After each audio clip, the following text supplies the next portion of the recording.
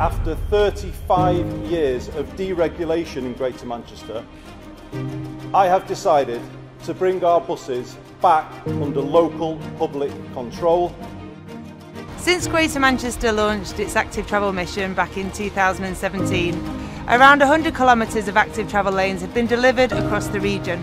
We've been working hard with our different partners and different delivery partners to make sure that we can embed active travel into a London-style public transport system called the B Network.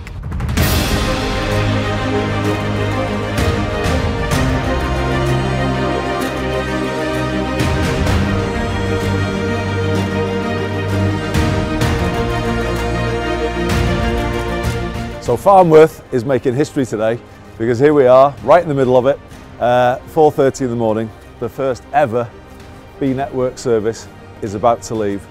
History being made. Greater Manchester, at this moment in time, is retaking control of its buses after 40 years of deregulation.